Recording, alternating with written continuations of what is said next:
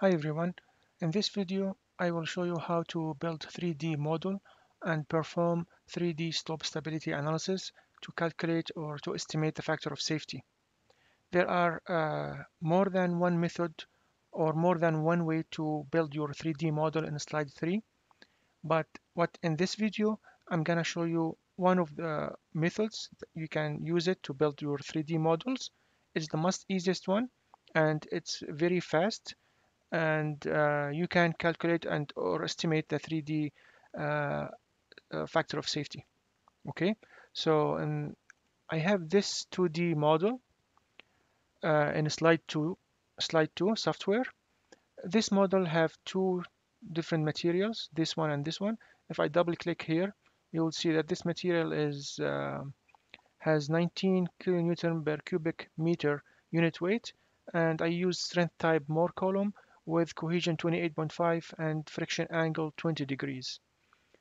Okay, and we have also weak layer. This weak layer is it has a 10 degree of friction angle with 18.5 unit weight, and that's it. It's very simple model with loading on the top of the slope represent this could be represent anything.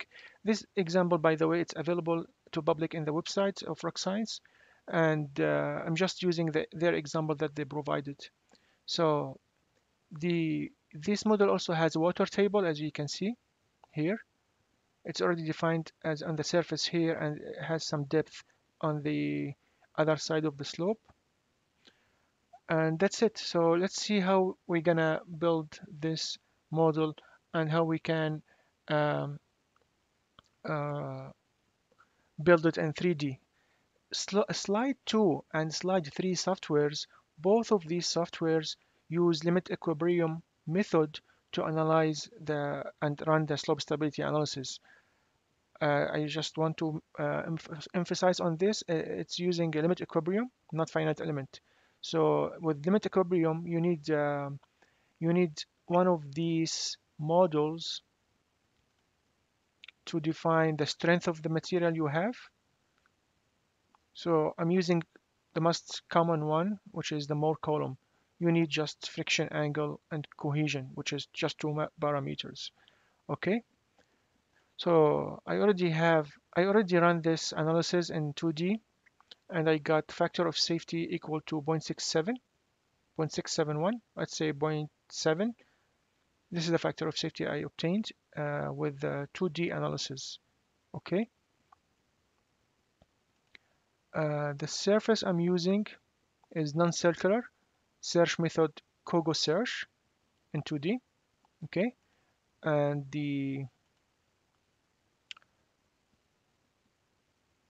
let me show you the search limit. I'm using define limits with two boundary from here to here. Okay, and now let's open the slide 3. It's called slide 3. Okay, so the only thing you need to do is just drop the slide 2D model in this window. That's it. The software is going to ask you which scenario. You're going to choose a scenario, click OK, and then it's going to ask you about the extrusion depth, the other depth, and the third dimension. I'm just going to use 200 meter. Then click OK. Done. You already now in few seconds you have 3D models with all the soil defined already, with the loading and boundary condition defined already from transferred from slide 2 to 3D. That's amazing. It's really powerful software. I really like this software, and so you don't need to define anything basically here.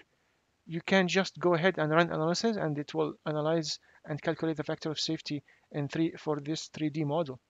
As you can see here, uh, we have three different layers, as we saw before. Two different layers, three layers, but this and this one it has the same soil material. So you can see check the material from if you clicked here. This is the volume. So here we're dealing with volumes. This is the soil property that we are using. If you want to check this, you just go to material, define material, and see what's this. You're gonna see it's Moore column and has exactly the same cohesion and same friction angle from the previous analysis. So everything you transferred everything from 2D to 3D. That's really incredible and very amazing. I really like it. Even the water table. This is the water table, you see? This is the water table in 3D. You see it has some depth on the top of the slope and it's on the surface on the downstream here. You can hide it and you can also hide the load. As you can see here, I am just hiding by clicking on this icon here, or you can just show it. Okay, you can check the units and other stuff. If you go to analysis and project settings, you can check the analysis, the units, the method of analysis. I'm just gonna choose one method here just to save some time, because the more you choose, the more method you choose, the more time the analysis will take. Okay, and click OK, and let's click on compute to calculate the factor of safety.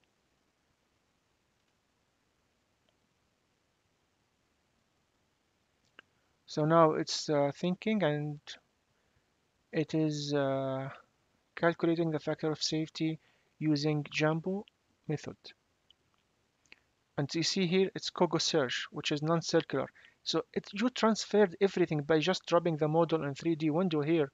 You transferred all the properties of the material, all the boundary condition, the loading conditions, every single thing transferred automatically to Settle 3D, which is really amazing.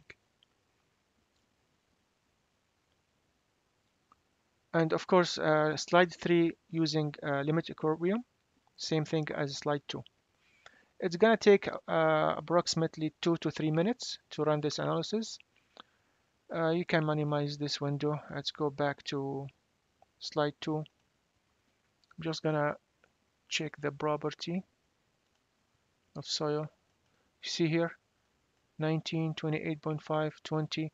So this is exactly the same material property for soil, which is this yellow material that we are showing here. It's transferred everything. Okay. So I see it's still thinking and calculating the factor of safety. Let's wait. It's gonna take a few more minutes to run. I would like to mention to another great tool that this powerful software has, which is 2D analysis. So basically, you build your 3D model and you get the factor of safety, but you said, okay, how about if I took section here, let's say we take section here in the middle, and we say we need to run this section in 2D. You can do that in by clicking on this icon, and the software, the slide 3, it's gonna use slide 2 engine to run this analysis, which is great. So this is very simple geometric simple geometry of the model that we have. If you have, for example, very complex geometry and you want to run 3D, definitely you're going to have some difference between the factor of safety in 2D and the factor of safety in 3D, because the complexity of the geometry is going to influence the factor of safety. It's going to add more another parameter, which is the existing ground and the complex of the geometry.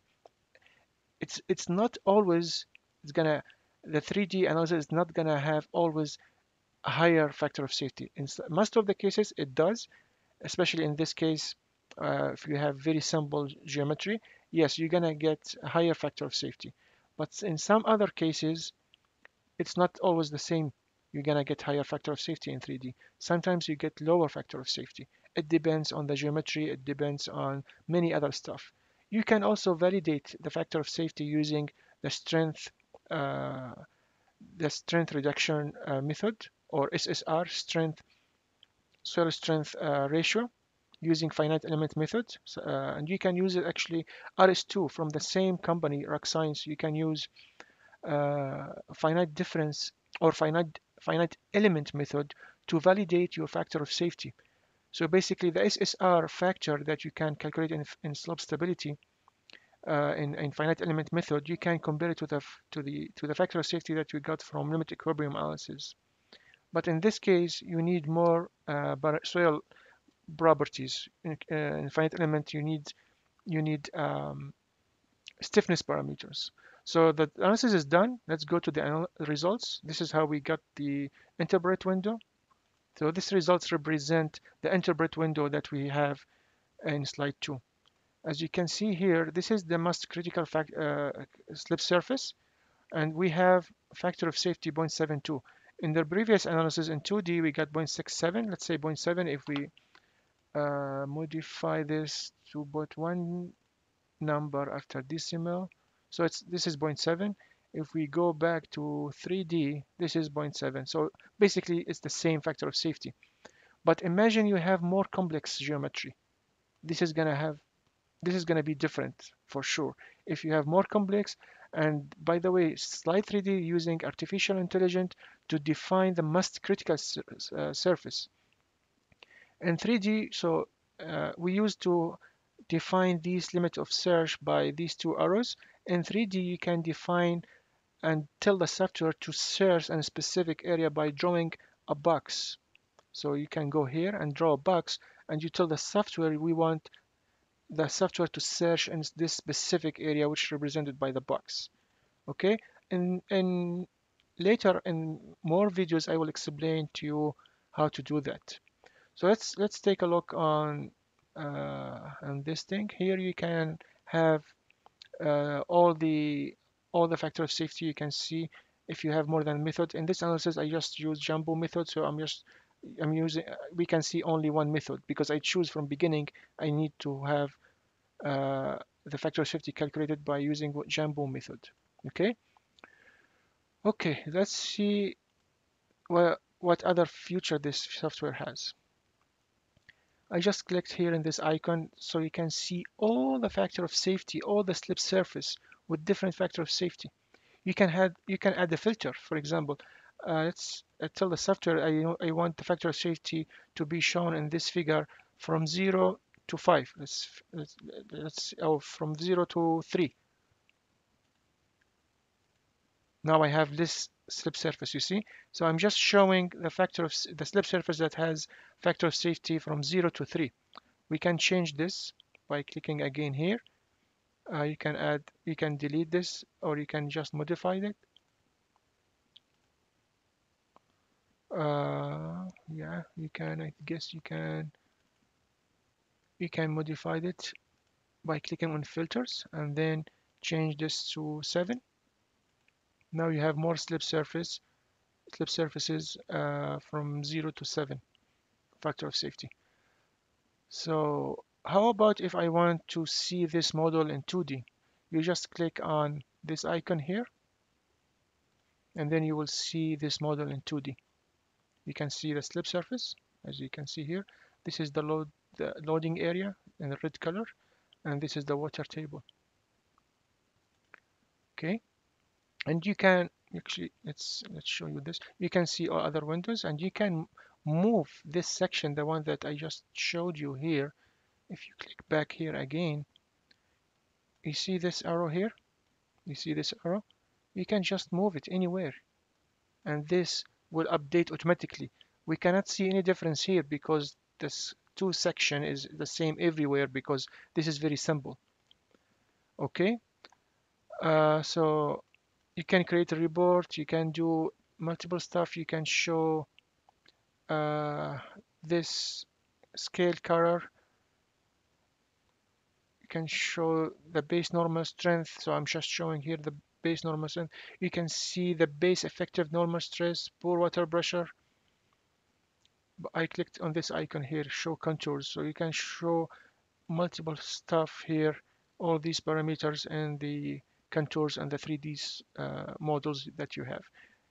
Click again and this is going to disappear.